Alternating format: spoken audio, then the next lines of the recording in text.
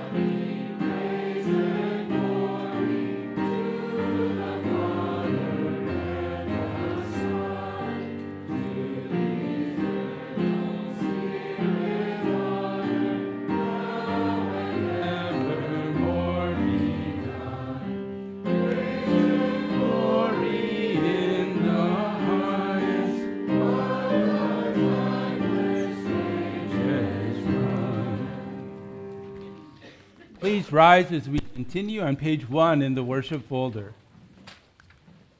This morning we gather as the people of God in the name of the Father, and of the Son, and of the Holy Spirit. Amen. If we claim to be without sin, we deceive ourselves, and the truth is not in us. If we confess our sins, God is faithful and just, and will forgive us our sins and purify us from all unrighteousness. Let us confess our sins to the Lord. Holy God, gracious Father, I am sinful by nature, and have sinned against you in my thoughts, words, and actions. I have not loved you with my whole heart. I have not loved others as I should. I deserve your punishment both now and forever. But Jesus, my Savior, paid for my sins with his innocent suffering and death. Trusting in him, I pray, God, have mercy on me, a sinner. Our gracious Father in heaven has been merciful to us. He sent his only Son, Jesus Christ, who gave his life as the atoning sacrifice for the sins of the whole world. Therefore, as a called servant of Christ, and by his authority, I forgive you all your sins, in the name of the Father, and of the Son, and of the Holy Spirit. Amen. We sing, Glory be to Jesus.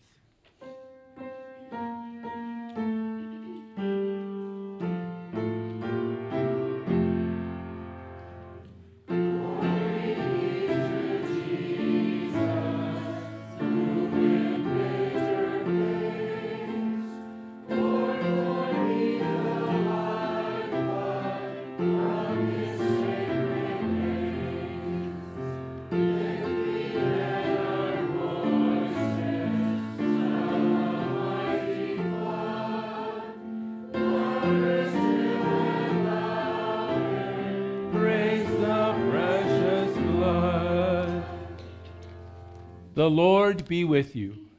And also with you. Let us pray.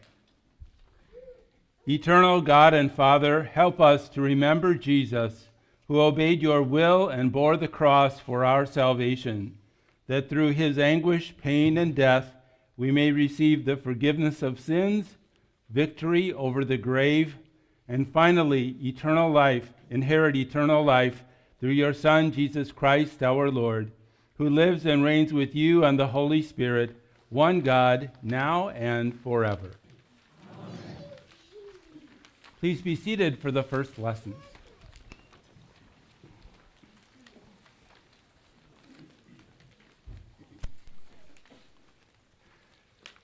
The Old Testament reading for this, the fifth Sunday in the Lenten season, is recorded in Isaiah 43. Beautiful words of comfort and deliverance and God's presence with his beleaguered people.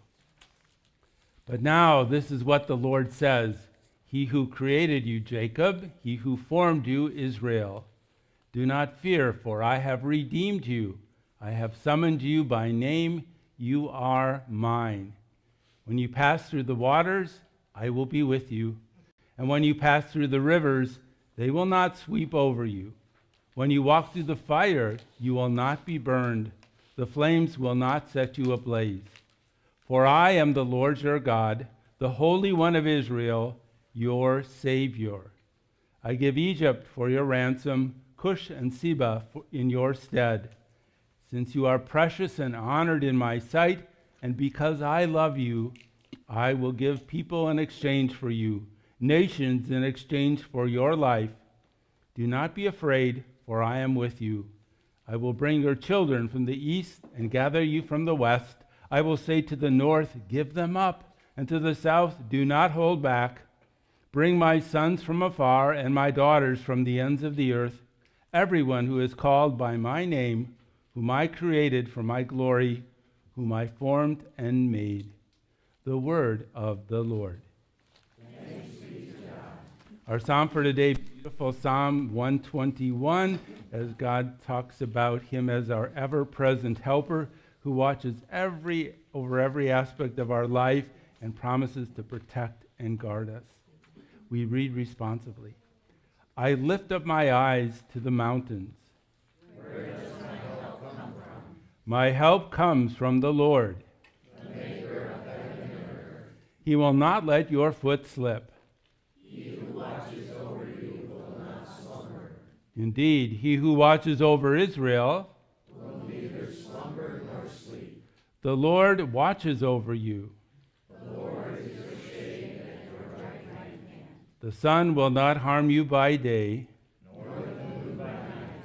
The Lord will keep you from all harm. He will watch over your life. The Lord will watch over your coming and going. Both now and forevermore. Glory be to the Father, and to the Son, and to the Holy Spirit, as it was in the beginning, is now, and will be forever. Amen. Our epistle lesson is from Hebrews chapter 5, and again, as we get closer to Holy Week, as we remember Jesus going to the cross, we are told that Jesus bore our sins and the anguish that went with it, not just at the cross, but his whole life long. And that's reflected well in our epistle lesson. During the days of Jesus' life on earth, he offered up prayers and petitions with fervent cries and tears to the one who could save him from death, and he was heard because of his reverent submission. Son though he was, he learned obedience from what he suffered, and once made perfect or complete, he became the source of eternal salvation for all who obey him. The word of the Lord. Thanks be to God. We rise for the gospel lesson. We begin with the gospel acclamation. It is written, "For even the Son of Man did not come to be served, but to serve, and to give his life as a ransom for many." Glory, praise, and honor to you, Lord Jesus Christ. The gospel lesson for today is recorded in John chapter 12. Jesus is referring to his upcoming suffering and death just days before it happened, and the blessing that it would give. This will also serve as our sermon text. I invite you to join me as we read the gospel lesson together. And we begin. Now there were some Greeks among those who went up to worship at the festival. They came to Philip, who was from Bethsaida in Galilee, with the request. "Sir," they said, "we would like to see Jesus."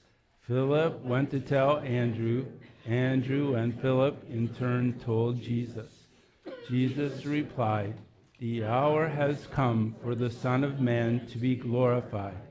Very truly, I tell you, unless a kernel of wheat falls to the ground and dies, it remains only a single seed.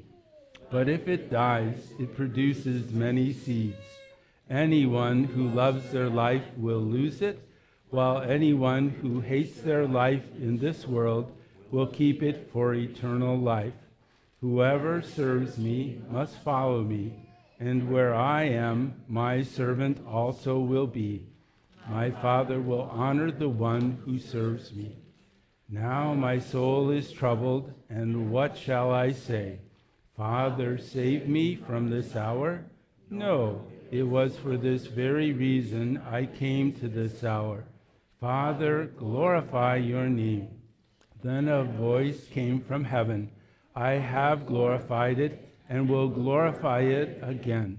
The crowd that was there and heard it said it had thundered. Others said an angel had spoken to him. Jesus said, "This voice was for your benefit, not mine. Now is the time for judgment on this world. Now the prince of this world will be driven out. And I, when I am lifted up from the earth, will draw all people to myself." He said this to show the kind of death he was going to die.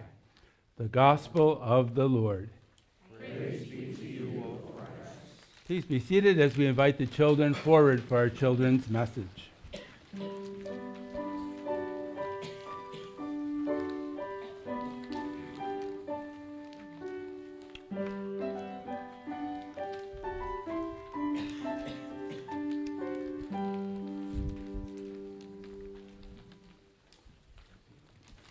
Good morning. It's good to see you today.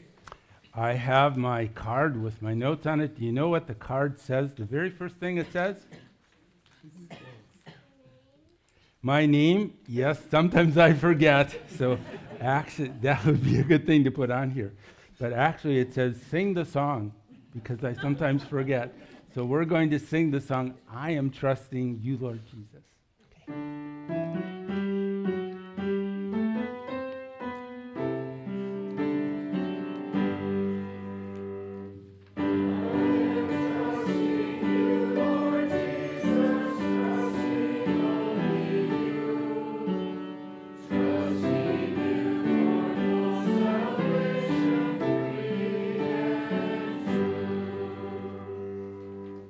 Very good. Oh, I heard you guys singing during Bible hour. You were practicing your songs at Sunday school. Good, strong, loud voices today. That was wonderful. We had to shut the door over here because you guys were making too much noise. Well, today is March 17th, Anything special about March 17th? Yes? Jesus' birthday? Well, we don't really know the exact day Jesus was born, but probably not the reason I'm thinking of here. Hannah? 7 days of spring break. That is a good reason to remember March 17th. Yes. It is St. Patrick's Day. That's what I was thinking. Today is St. Patrick's Day. And a lot of times, St. Patrick's Day doesn't fall on a Sunday, doesn't it? It could fall on other days of the week. Well, who especially likes to celebrate St. Patrick's Day? Yes, Jacob. I thought you said to raise your hand. Oh, well, did you raise your hand? Did you want to talk? Okay. Usually you make boxes and parkour stuff so you can trap the leprechauns. Oh, okay. Oh, trapping leprechauns today? Yeah. Pots of gold and stuff like that. Okay. Sure. But there's one group of people who really likes to celebrate St. Patrick's Day. Which country of people like to celebrate St. Patrick's Day? Yes. China? No, they've got other things they like to celebrate, but not St. Patrick's Day so much. Yes? I don't know the country, but it's an Irish, yeah, Ireland. Yeah, the Irish people like to celebrate St. Patrick's Day. Now, do you have to be Irish to celebrate St. Patrick's Day? No, you don't. Someone once told me you and I can be Irish for just a few hours if we want to be on St. Patrick's Day. But the people of Ireland really like to remember St. Patrick, and there's good reason to do so. Did you know that St. Patrick was not really Irish? He wasn't. He was English. And he lived about 1,600 years ago, only about 400 after Jesus lived, so a long, long time ago. And there are a couple things that I want you to remember about St. Patrick, important things. First of all, he's called Saint Patrick. What is a saint? Yes, Jacob. A saint is what?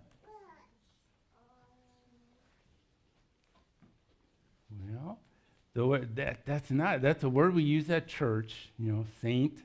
A saint actually means a holy one.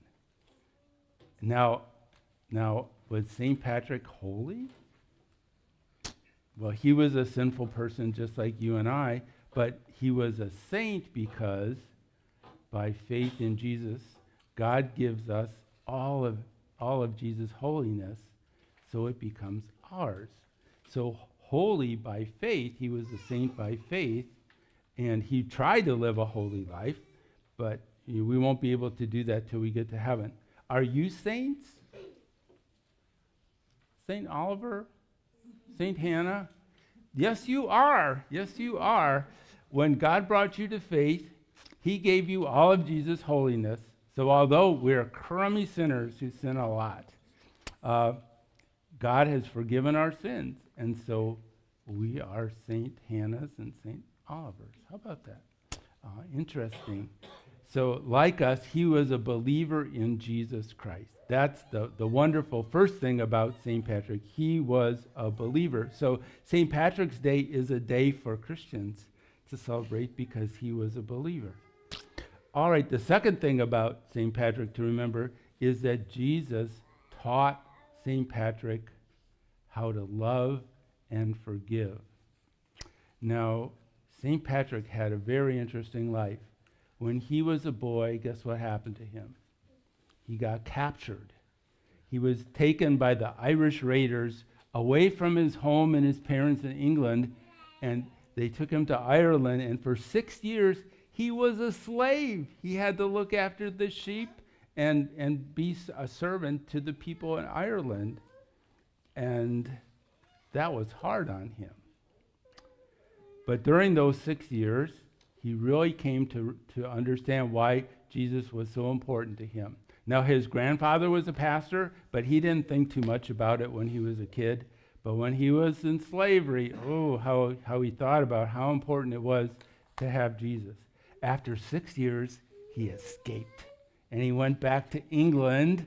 And do you know what he wanted to do then after that, when he got back home? He wanted to go back to Ireland and talk to the people about Jesus. God led him to love the people who had treated him so badly and to forgive them.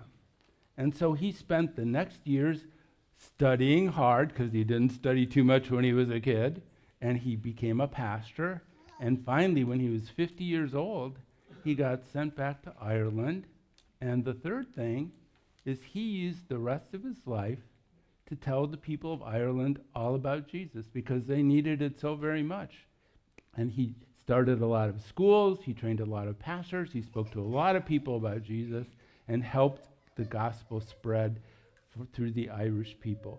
And that's why the Irish people today, many of them are Christians, because of the work of people like Patrick and others who did that so very long ago. So 3 things. Patrick was a saint, you're a saint because of Jesus. Patrick learned how to love and forgive even the people who treated him so badly. And Patrick wanted to share the gospel with people so that they could be Savior and saints, saved and be saints like him as well. What a wonderful example St. Patrick is for us, and why we as Christians, even if we're not Irish, we can celebrate St. Patrick's Day for some very wonderful reasons. Now, I brought these 2 markers with me to remind us of something, not super special, but important. What is the color that people wear on St. Patrick's Day? Take them. You wear green on St. Patrick's Day, right? You see a lot of green in people today. And did you know there's a second color for St. Patrick's Day? The second color is orange. That's also a color for St. Patrick's Day. So both of those colors are good to remember St. Patrick by. The Irish people, green and orange are both. So if you don't have anything green, orange will do just fine. Okay, let's take some time just to thank God for St. Patrick making us saints and helping us remember those wonderful things Patrick did that we can do too. Dear Lord, we thank you for making St. Patrick a saint by bringing him to faith in Jesus, and for doing that for us too, that we are holy and without sin because of Jesus' saving love. Help us, like Patrick, learn to love and forgive people who haven't always treated us well, and also give us a desire to use our life to tell more and more people about Jesus so they can be saints also. In your precious name we pray. Amen. Thanks for your help. You can sit with moms and dads and grandpas and grandmas for the rest of the service. Both of you have grandpas and grandmas today. How wonderful. All right, we continue with our sermon hymn.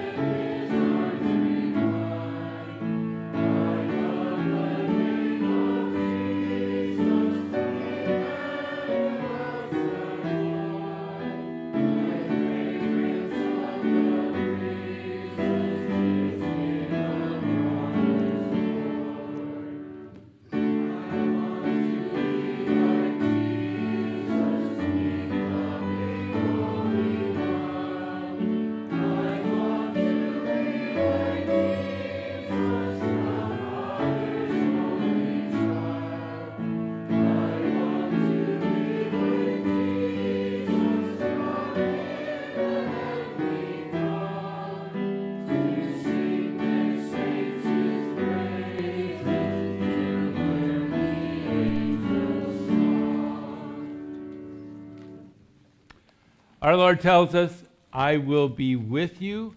I will never leave you or forsake you. You may have heard the tale about the chicken and the pig who were talking about their farmer, a farmer who liked to have a hearty breakfast of ham and eggs. The chicken said to the pig, we're going to have to contribute something to the meal. And the pig replied, yes, but for you it's just a small daily donation. For me, it is a whole life commitment. Well, today we're not going to be talking about making a small daily donation. We're going to be thinking about the more serious matter of a whole life commitment. And so let's listen well as our Savior leads us to rethink this matter of commitment. Commitment is basically dedication or an allegiance to someone or something. Commitment can be dedication to a cause like political freedom, or it can be dedication to an activity such as your exercise program. I could use a little bit more dedication to that. Or it could be dedication to an organization like a church, or to people, like people in your family. Christian commitment actually involves many kinds of dedication. Our commitment spreads out to cover all kinds of things. However, Christian commitment has one starting point. Jesus teaches us that commitment starts with a dedication to people. And he also teaches us that commitment doesn't begin with our dedication to people or to God, but it begins with God's dedication to us. Now, if you want to turn that around and choose to start the matter of commitment talking about our dedication to God, well, that would be a rather embarrassing subject to bring up, because our commitment to God is really a non-starter. As they say, that ship sailed a long time ago, when our first parents betrayed God's love for them and decided that they were going to shift their loyalty away from God onto the devil and to follow in the devil's wicked ways.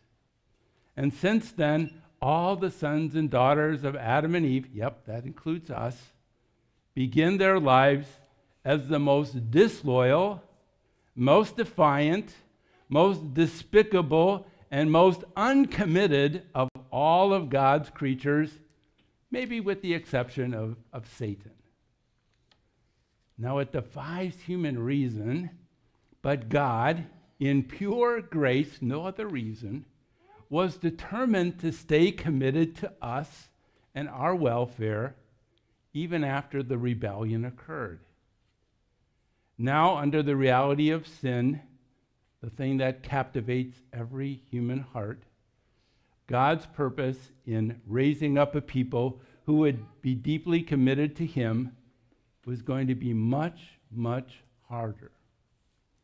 Now, God would first have to rescue and reclaim sinners from their disloyalty and selfishness, and then he would have to renew and transform them so that they could be restored to the original version he created. An Adam and Eve who were true, full of faith and trust and love and loyalty to him. As one of our eminent WELS professors put it this way, God wants a people who are ready, willing, and able to serve him. But what does he find? By nature, we are all unready, unwilling, and unable to do so. And now, if that situation is going to change, if sinners are going to be delivered from their disloyalty to God, then commitment has to start with God's devotion to us. In the text from John chapter 12, Jesus tells us about the commitment that he has to us, and he also talks about what it's going to cost him. During Holy Week, some Gentile religious seekers asked the Apostle Philip if they could have an interview with Jesus. That interview was set up, and in Jesus' words to them, he told them about his suffering, death, and resurrection that were soon going to take place, just days away. In verses 23 to 24, Jesus said, "The hour has come for the Son of Man to be glorified. Truly I tell you, unless a kernel of wheat falls to the ground and dies, it remains only a single seed. But if it dies, it produces many seeds." Jesus was telling them that the time which God had been preparing him for to deliver sinners had now finally come. The time when the Savior would glorify the Father by fulfilling the plan of salvation had arrived. And then Jesus used the example from the plant world to describe how he would bring life to people through his death. He said, unless the kernel of wheat falls into the ground and dies, it's just a single seed. But if it dies, it produces many seeds. By Jesus' death, the death of the Son of God, Jesus would win eternal life for us all. The one seed would produce life for the many. He lets us know that this sacrifice was not easy. It wasn't inexpensive. It wasn't cheap. He said, "Now my soul is troubled, and what shall I say? Shall I say, 'Father, save me from this hour'? Nope. It was for this very reason I came to this hour. Father, glorify your name." And then a voice from heaven came and says, "I have glorified it, and I will glorify it again." Here, Jesus directly faces the terrible prospect of having to serve as the sin offering to God to atone for the sins of all people. And he did it with a very clear understanding of how horrible and tormenting it was going to be for him. His heart was in agony over the prospect of having to suffer God's fierce and full wrath for the sins he never committed, but for the sins of all the people of the world. And so for a while, Jesus thought about asking God that the Father might spare him from this hellish torment, but he refused it. Why? Because he loved the Father and because he loved you and me. Jesus was not going to avoid the cross and the pains of hell. He would endure the suffering that was actually meant for us. In reply to Jesus, God the Father spoke encouraging words from heaven for Jesus to hear. He said, "I have glorified it, and I will glorify it again." The Father assured Jesus that he would succeed in his rescue mission, that he would bring glory to both God the Father and the Son. And then Jesus proceeded to explain what his death and resurrection was going to accomplish. By Jesus' death, God would punish the sins of the whole world, and he would defeat Satan's efforts to take everyone to hell. Satan wasn't going to get his way. By his death, Jesus would bring people back to God, where they always belonged. He would give them God's favor. He reminds us that this all happened because Jesus was totally committed to us. He gave all that he could give. He does all that he can do so that we can have life with God in all its fullness. Jesus is committed to us with his whole heart, with his whole being.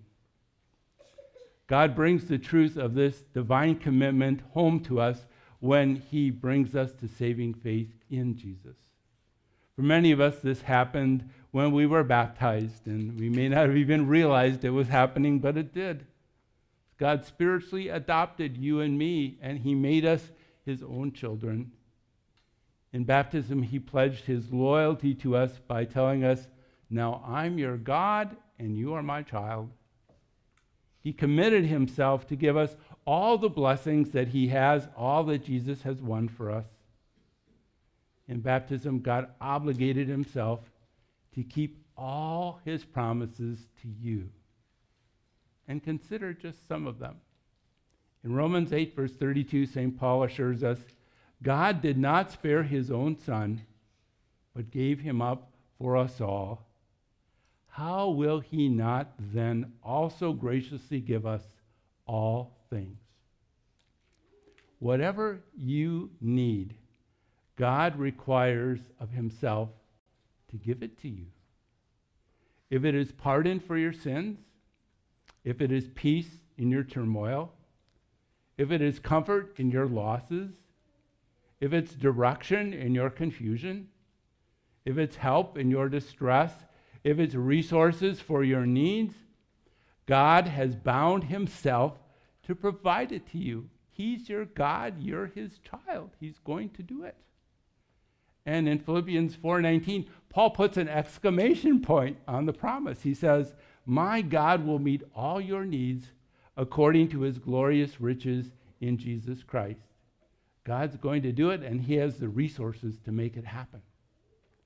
How blessed you and I are to be God's own people.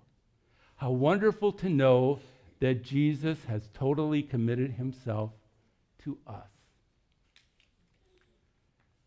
Now, once God's total loving commitment to us registers in our minds and our hearts, then, and only then, do we become ready and willing and able to respond with our commitment to him. In his words to the Gentiles, Jesus talks about this commitment to him. He says, the man who loves his life will lose it, while the person who hates his life in this world will keep it for eternal life. Whoever serves me must follow me, and wherever my servant is, there will I be also. Or wherever I go, my servant will be there also. In these verses, Jesus speaks these paradoxical things that get our heads scratching, and we wonder, what did he just say? But he reminds us of this, that the person who sinfully and selfishly puts himself before God, uncommitted, will end up losing all that truly matters. While the person who by God's enabling grace hates his life. Now, what does that mean? It doesn't mean hate yourself, but it means puts God first in his life, so that when you think about love for God and love for yourself, the love for God is way ahead, so that all the other loves look like hatred. It doesn't mean hate yourself, it just means love God so much that your love for yourself seems like hatred. That person will enjoy eternal life. Then Jesus says, whoever serves me will follow me. And with these words, Jesus tells us that the response that he requires and the response that he works in us is to be totally committed to him. As his people, we are to love and serve him like he did, with all of our heart for all of our life. Jesus calls us to be faithfully devoted to him. That's the fitting response. That's the commitment to respond with. Our loyalty and service to Jesus are not a payment for our salvation that's already been accomplished, but it is the natural fruit of faith that grows out of our thankful hearts. Jesus' love leads us to respond to his total commitment to us with our total commitment to him. Now, other believers have realized this, and they have expressed in thankful devotion this thought in some beautiful ways. Charles Spurgeon said this, "We are God's, so let us live and die to him." Missionary David Livingstone said, "Jesus is my king, my life, my all. Again, I dedicate my whole self to you, Jesus." Pastor Philip Henry said, "I take God the Father to be my God. I take God the Son to be my Savior. I take God the Holy Spirit to be my sanctifier. I take the Word of God to be my rule. I take the people of God to be my people. And I hereby dedicate and yield my whole self to the Lord. I do it intentionally, freely, and forever. Dedicating our whole self to Jesus Christ should be the easiest thing in the world for a Christian to do, because God loves you and me so very much. And yet we often struggle with this commitment and dedication. Some have expressed our reluctance in this way. They say, Jesus Christ on our cross is how Calvary reads, right? We should have been there. Jesus on our cross is how Calvary reads. It is strange then that we Christians often think that we owe God nothing. Why the poor response from us? Well, our sinful selfishness regularly pops up in our thinking. It stems maybe from our fearful lack of trust. We think that if we actually are totally committed to God, if we give him control of our whole life, what's to keep him from pouring it all down the drain? And it won't really amount to very much. Or maybe we're just pretty lazy people, huh? And we don't want to be inconvenienced to do the things that God wants us to do, the better things he wants us to do. As if we were so smart, we could think of all the right things to do. Jesus encourages us past our weakness. He says, where I am, my servant will be also. My Father will honor the one who serves me. What encouragement. He tells us that a life committed to Jesus brings joy and blessing.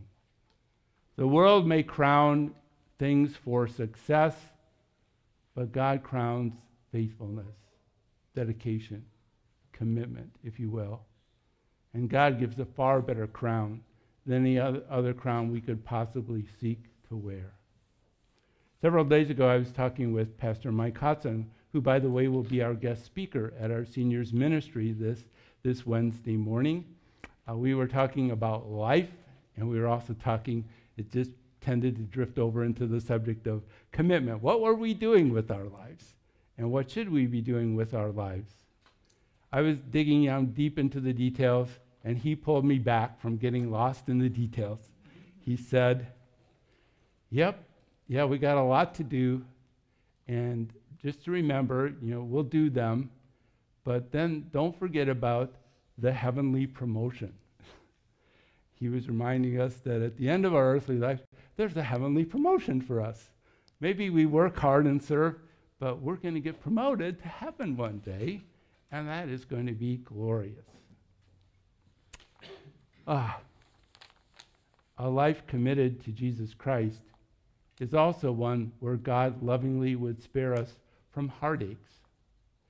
Sometimes people think the uncommitted life is the way to go, right? Don't make promises. Don't burden yourself down with commitments, especially to God. Those can be pretty severe. A man named George Horn made this observation. He said, when people stop being faithful to God, when they want to live uncommitted lives, if that person expects other people to be faithful to each other, they will be deeply disappointed, right? If commitment to God breaks down, all bets are off. If we are uncommitted and live just for ourselves, do you think we can expect other people to be committed to us and serve us well? No, it's all going to fall apart. We need commitment to God and to each other. Jesus directs us to express our commitment by serving him in some very practical and very ordinary ways. It doesn't always seem so grand, but it's so important. He points us to serve our family members and our friends. He says, go serve your parents, your spouse, your children. Go serve your friends and your neighbors. He points us to serve him through our work. Serve your employer well. Take care of your customers. Do your duties. Make sure the products and service you provide are great. He points us to serve in our society as a citizen, as a volunteer, and especially as God's witness to other people, to be living letters that let people know about the Savior from sin, and how badly other people in the world need us. Someone has observed, the people of the world need Christians the most when? They need Christians the worst when the world is at its worst. I think we can see that this world is not getting better, is it? It's getting worse and worse. And that's when Christians are needed the most, to let our light shine, to point people to their Savior, and glorify God. We are needed desperately right now to be involved in the lives of others. Jesus also points us to the church, to serve God through our worship, our giving, our service, our fellowship with our brothers and sisters. Now, we could say these are all rather ordinary things, but they are special to our Savior. The person who does the most in God's big world is actually the one who does the best in his or her own little world. By God's grace, those people are you and me. Today, Jesus helps us rethink commitment. Remember that this Jesus devoted his whole self to you. Respond by thankfully devoting your whole self to him. And don't forget the heavenly promotion. Amen. The God of hope fill you with all joy and peace as you trust in him, that you overflow with hope by the power of his Spirit. Amen. We rise now to make confession of our faith in the words of the Apostles' Creed.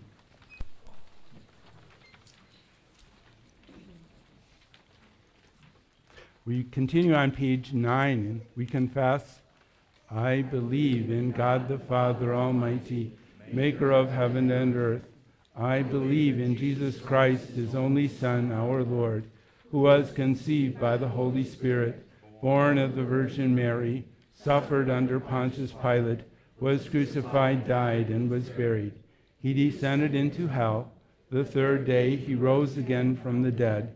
He ascended into heaven and is seated at the right hand of God the Father Almighty. From there he will come to judge the living and the dead. I believe in the Holy Spirit, the holy Christian church, the communion of saints, the forgiveness of sins, the resurrection of the body, and the life everlasting. Amen. We continue on page 10 with our prayers of the day. Heavenly Father, you loved the world and gave your Son to free us from sin and death by his obedient death on the cross. We confess that without your love, we are lost. Lord of the church, we thank you for the treasure of the gospel. By your Spirit, keep our eyes fixed on Jesus, the pioneer and perfecter of our faith. Strengthen our determination to do what pleases you, no matter what the danger or the cost. Guard and guide those who carry a cross in the name of Christ and face ridicule and persecution for the sake of the kingdom, missionaries and chaplains, young people who stand up for what is right in the face of pressure to do what is wrong, and all who pay a high price for their faith and values as Christians. By your Spirit, O Lord, grant patience and endurance. Keep in your care those who carry heavy burdens in life, the sick and the chronically ill, the depressed and the lonely, those torn by conflict in personal relationships, those victimized by war and injustice. Comfort all who face the terrors of life with a heavy heart. Grant them peace, O Lord, and in your mercy be their guardian and friend, their comfort and help. Watch over those who care for others, pastors and counselors, physicians and nurses, social workers and caring friends, all who feed the hungry, comfort the hurting, and stand beside the dying. Strengthen them in their work, O Lord, and do not let them become weary in doing good. And hear us as we pray in silence.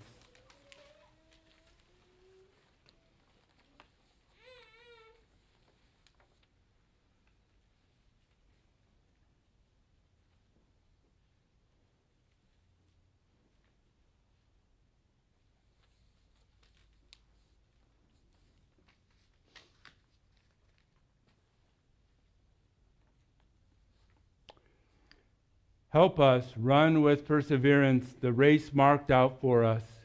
Keep us faithful even to the point of death, that we may receive the crown of life through Jesus Christ our Lord. Amen.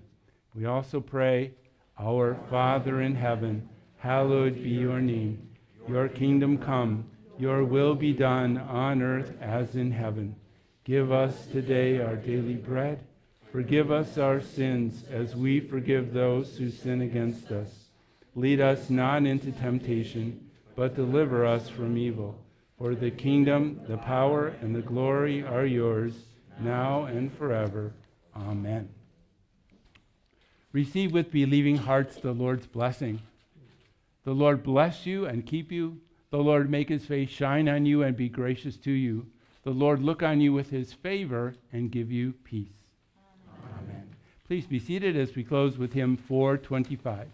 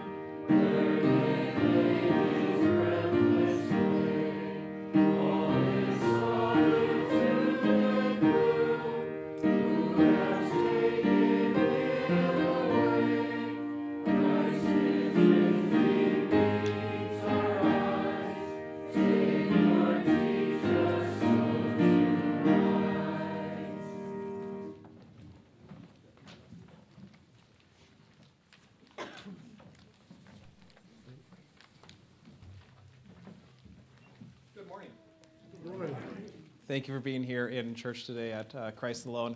Welcome, especially guests and visitors that are with us this morning. We pray that your time here was a blessing to you and the message that you heard. Thank you, Pastor Witt, for bringing us God's Word this morning, reminding us of the commitment that Christ has made and shown to us time and time again, and also thinking about the commitment then that we make to Jesus as Christians. So just very thankful that Pastor Witt has been able to fill in for the past few weeks, been able to worship with my family for a while and alongside each and every one of you. It's just a kind of a neat thing. So thank you for doing that. And I think you mentioned yesterday that he had retired in 2018, but here he is pulling him out of retirement just a little bit to help out. So we're thankful for his gifts and for bringing God's Word here. Just a couple of announcements before we dismiss. We do have a couple of things on the horizon. We just sang Go to Dark Gethsemane, and we're going to be doing that as a congregation in heart and mind. Next week, Easter is a pretty neat thing. It's in a couple of weeks. Easter is a pretty neat thing, but it means a whole lot more when you know what leads up to it. So we invite you to come back for each of the services during Holy Week. We have Palm Sunday next week. It's the exact same Service times as usual. Maundy Thursday will be 7 p.m., Good Friday 7 p.m., and then 2 services on Easter, again 8 o'clock and 10:30, breakfast in between. So if you have an idea about what you might bring for breakfast, there's a sheet out there in the lobby to sign up for that community breakfast, potluck style brunch. So we are looking forward to that. Easter for Kids is on the day before Easter, so March 30th. If you haven't signed up for that, please do so that we know to expect you and we can prepare the right number of crafts and things like that and gather the right number of volunteers and everything. This coming Saturday, that would be, what is that now, the 18th, the 23rd, thank you. That's going to be a property cleanup. If you are able to spend a few hours in the morning on Saturday just kind of clearing out the flower beds and spreading mulch and cutting grass and that kind of thing, we would be very appreciative of that. So we'll meet at 8 a.m. this coming Saturday. Tomorrow evening, Martin Luther, our sister church down in Sunset Hills, is hosting the Luther Prep Singers for a spring concert as they're on their choir tour. I think this is as far south as they got. So that's one of our worker training schools in Watertown, Wisconsin. They're doing their tours, going to local churches and things like that. So if you're interested in hearing them, tomorrow evening at 7 p.m. at Martin Luther. I think that those are the major things I wanted to announce. So until the Lord brings us back together again, and in his name, may Jesus keep you in his tender care. God bless your week.